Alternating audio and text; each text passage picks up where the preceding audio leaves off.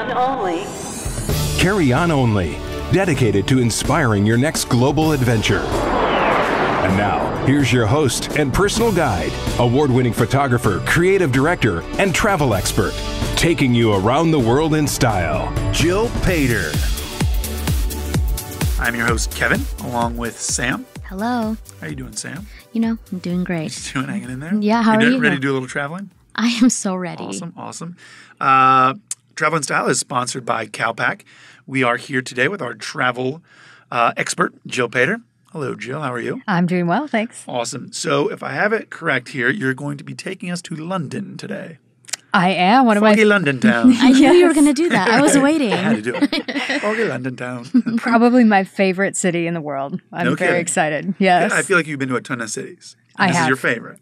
This is one of my favorites. One of my favorites. You know? Yeah. Okay, good. Awesome. London and Cape Town, I would say. Okay, let's dive into it. Why is it one of your favorite cities? I think because it's so diverse. You never get bored in London. I lived there for 5 years, and every day I would walk down the same street to go to school or get transportation to where I was working. And every day you notice a new shop or a new art gallery or museum or something opening up. I mean, it's such a dynamic city. There's so much to do, and it has such a diverse population living there. When you mention like there's always a new place, new shop opening up, does that mean that it's like gentrified, or you mean it's just like little boutiques here and there? Yeah, I'm trying to imagine. Yeah, I mean, it is a very gentrified city by all means, but just new things kind of changing and happening. Certainly, like their culinary scene has grown leaps and bounds over the last decade. And so always like great new restaurants to try. And just the cross section of people. London is kind of the center of the world. It's like the hub for European travel. And it brings, I feel like, the best of all worlds. That's wonderful. Do you find that, I mean, is it easier at all to be in London because, everyone speaks English and it's kind of like, the States? Definitely, like as compared to, say, Paris, which is also a great city, similar weather. Definitely easier because it is English speaking. Right. And, London's just bigger. You kind of have more going on there. So I think it gets more tourism, I would say, than Paris does. You just have a bigger cross-section of people. So you lived there for 5 years, correct? Was that for work, for personal, for fun? Yes, I went to graduate school there and then worked and stayed on for a few years before moving back to the States. And I still go back every once in a while. I teach, I guest lecture there and teach workshops in photography. So I guess is London one of your favorite cities just because you're so familiar with it, or is it great for work, for shooting, for architecture, for culinary? I would say it has always been, I think, from my first time ever visiting London. I think for me, it's such an appeal to the senses. It has some of the best art galleries in the world. It has great theater, an amazing music scene. And it's just, I love walking the city, going to new restaurants. I have lots of friends that live there. So it's just, for me, it's hard to even separate it anymore. And I also do love teaching my guest lecture and teach there too. I mean, before you went to graduate school there, had you visited London before? I had. I interned there in college and then, and then you're like, I'm going back for a reason. Yeah, that's really wonderful. You became a local basically within the 5 years, and then you go back and you discover something new every time you go. Yes, and every time it changes so much. So your local knowledge is good for like the main things, but it's almost a new city every time. Yeah. Do you go to different cities? Like, do you find is it difficult to get around London? I feel like people talk about the transportation there. There's trains and, is it a challenge at all getting around the city? UK has like some of the best public transportation in the world, particularly London. Like the tube, their metro is so comprehensive. It gets you to every part of the city. They have a great bus system that's basically 24 hours a very easy. When I think of London, I think of buses for sure. Yeah. The double-decker buses. Yes. Taxis, Ubers. You have every possible form. It sounds like LA needs to take a note from on public transportation for London. Sure, Oh for sure. And then it's easy to take trains and not only trains throughout the country, but also it's a huge hub for like cheap air flights throughout Europe. Throughout the year, would you say, or what's the best time of the year to go? Really, anytime. London doesn't get crazy cold. Okay. I mean, there's usually like 1 or 2 weeks out of the year where, like for most people, it's not super comfortable, but it never gets like Midwestern cold. I'm from Wisconsin, so it never gets that cold. But I would say, tourist season, I would avoid like, summer and spring, summer and fall, I think are probably the best times. But even like November, like a pre-holiday shopping trip there, I love that time of year there. I would say there's really not a bad time of year. Right. I think that's a good point, though. So London can be known as being relatively kind of expensive. Mm-hmm. Is there a way to navigate the city and to travel there, on a budget, or, if you don't have $1 million salary. Yes. $1 million. Right. Absolutely. And that's a common concern with London. And it definitely is. It definitely can be a very expensive city. But the great thing about it is, one, the public transportation is so comprehensive that you don't need to take taxis or Ubers to most places. Also, the international airfare there is it's first of all, a lot of direct flights from most major U.S. cities, and they're very reasonable throughout the year. I'd say the biggest challenge in London is going to be your hotel, like finding a hotel or bed and breakfast or Airbnb that you want to stay at. And I think, again, if you're not traveling in like the height of height season, you can find great things. And with public transportation being so accessible, you can stay with not, right in the stack of the center and still get there relatively reasonably. But I would say the hotel is like just the biggest challenge, finding a place that you like within the budget. But there are lots of kind of bed and breakfast there, a lot of cute places, and you're not really going to be in your hotel that often. You're going to be out and about the whole time. I feel like you need to publish a book on just how to travel on a budget. Yes. Because all these especially great in hacks. London, because I do imagine that it is relatively expensive too, like Europe in general. But for London, I'm trying to figure out, are you strategic about your, menu for the day, transportation, just like things that you do on a day-by-day basis? Plus, you were a student for some time there. Mm-hmm. How did you budget? Well, I have to say, as a student versus now, it's a very different city. When you go back with a little bit more money, it's much more enjoyable. Like most things in life, it's better with money. But there are the thing is there are a lot of free museums. There's tons of free things to do in London, mm-hmm. and museums with complimentary entrance. And you could never do everything there is to do, even all the main tourist sites. So I think just, coming together with a list of all the things that you want to do and figuring out budget that way is a good way to go. In terms of food options, there are great, London is known for its curry, its Indian food. And so there are great kind of fish and chip options, like those cheaper meals, mm-hmm. as well as obviously going back to Michelin star restaurants. So there is a range there. And, it's always hard in the city because you're attracted to different things. I think the other thing there are the arts. They have amazing, opera, ballet, theater. Yes. That's well known for. So the challenge isn't that any of these individual things are so expensive. It's that when you pack them into one day, it kind of adds up because you want to do and see everything. But it can be very budget friendly if you plan around it. If you get the hotel, you get a good deal on the flight, and then public transportation will get you around to most places. It's usually just the extras that end up being costly. But you got to have some extras. Yeah, of course. You need the little sprinkle in the extras. Yeah. So for somebody visiting for their very first time, what are the top 3 things they have to do? That's a tough one because I think it really depends on your interests. Mm-hmm. Like for me, art is, number one. I love the Tate Modern. I love the National Galleries there are amazing. Buckingham Palace, if it's open while you're there, is a big one. But it kind of depends on your different tastes. Mm-hmm. If you're into the music scene, there's like thousands of options for that. Yeah. If you like to shop and go to boutiques, you have that as an option. It has beautiful parks.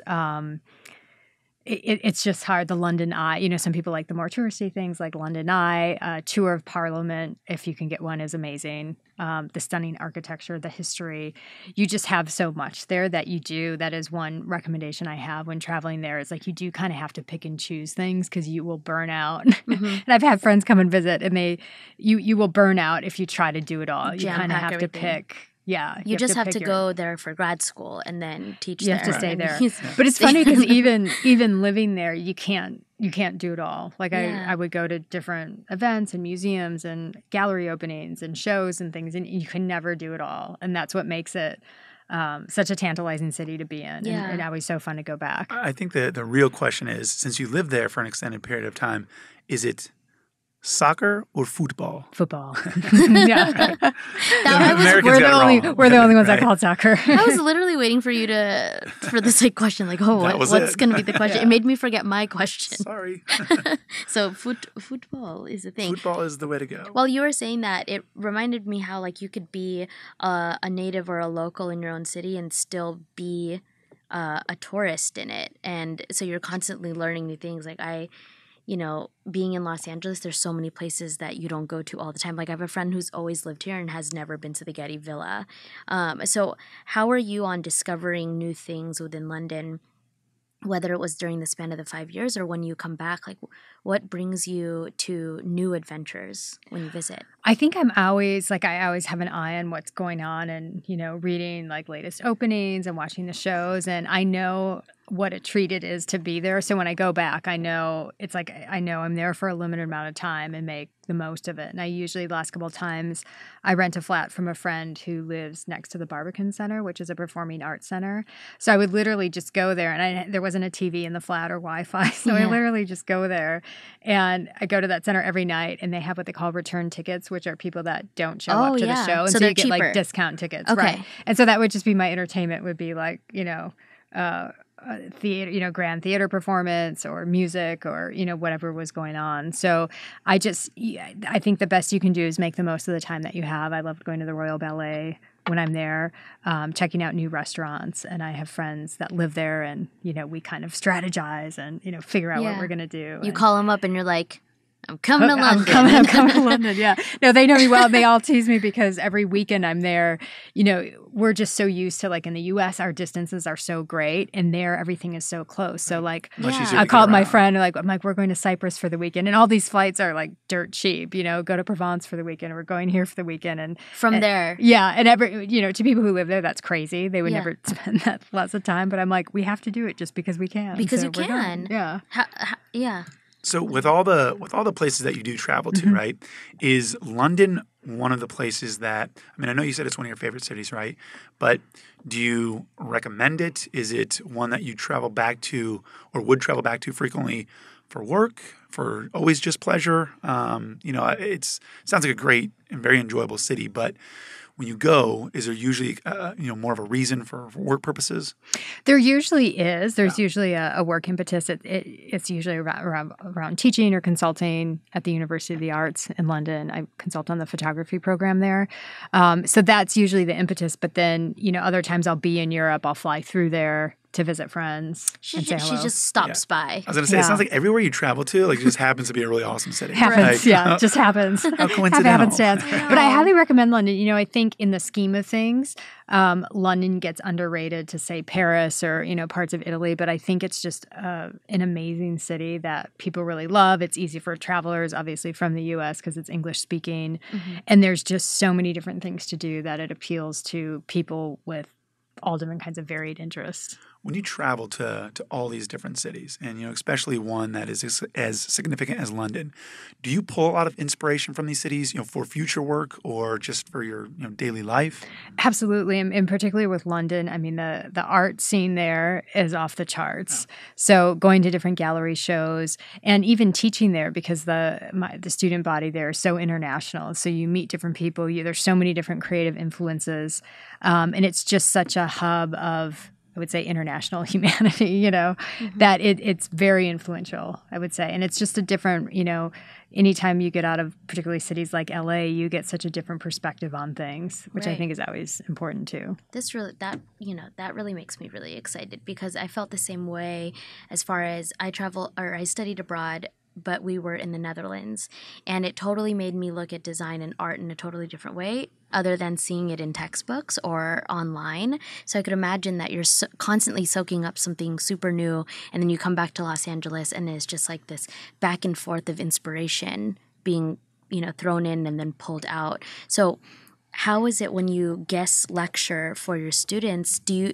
you think that they feel like you bring an LA, US vibe when you teach, or are you sticking to like a certain curriculum?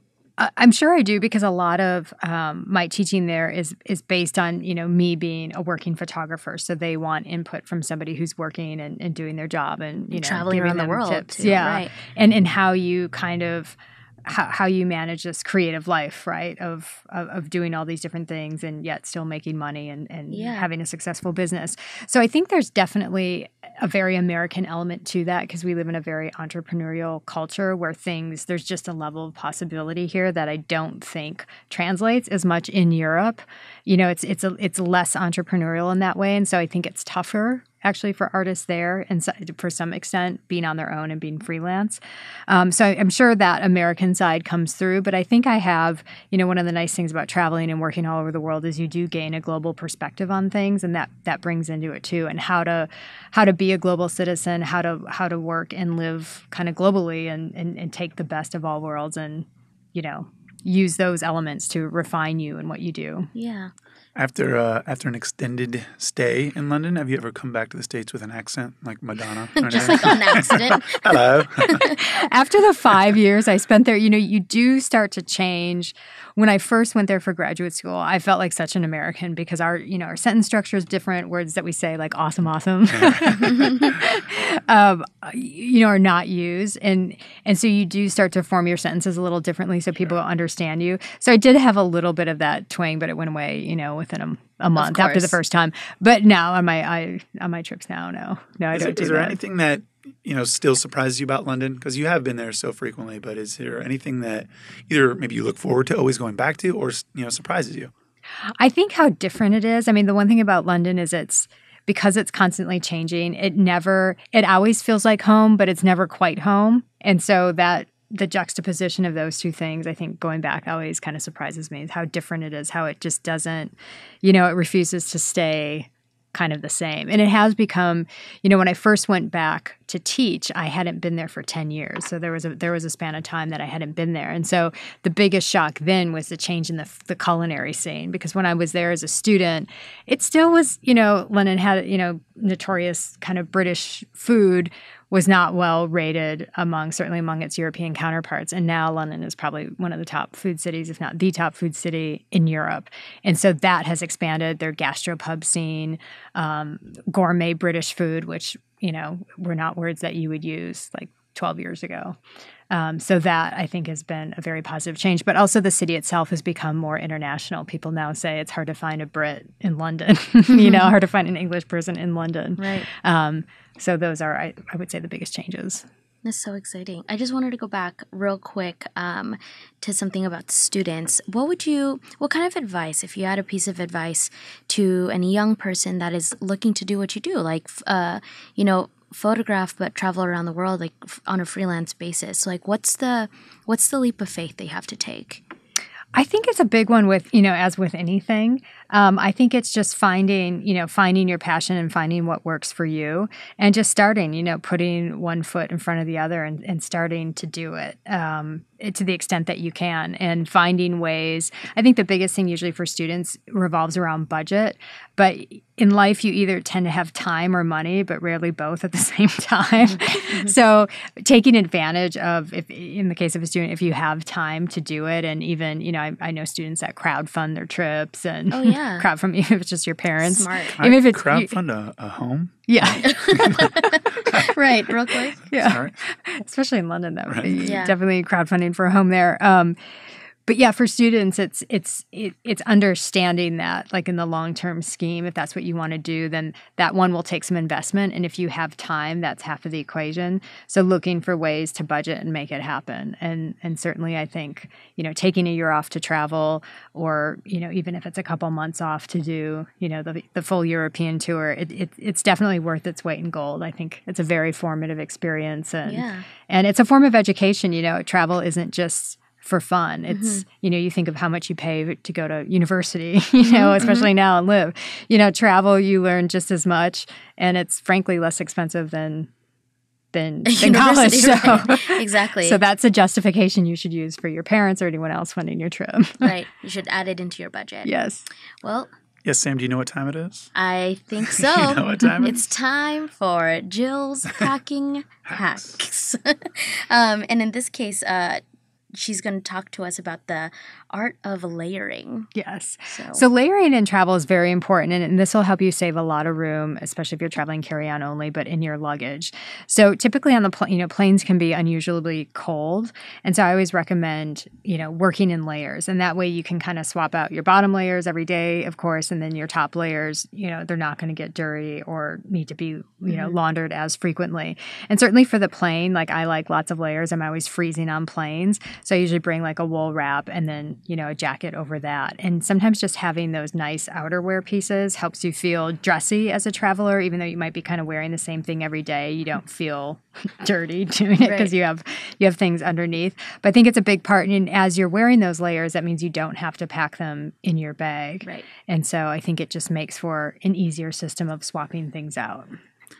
Smart. Awesome stuff. Yeah. Yes. Jill, thank you once again. Carry On Only. Thanks for listening to Carry On Only, dedicated to inspiring your next global adventure. Listen to Jill take you around the world in style, live every week right here or 24/7 on demand at starworldwidenetworks.com. Please remember to like, subscribe, and share. For immediate access to Jill's destination guides, blog, and show notes, please visit jillpater.com and follow her on Instagram at Jill Pater.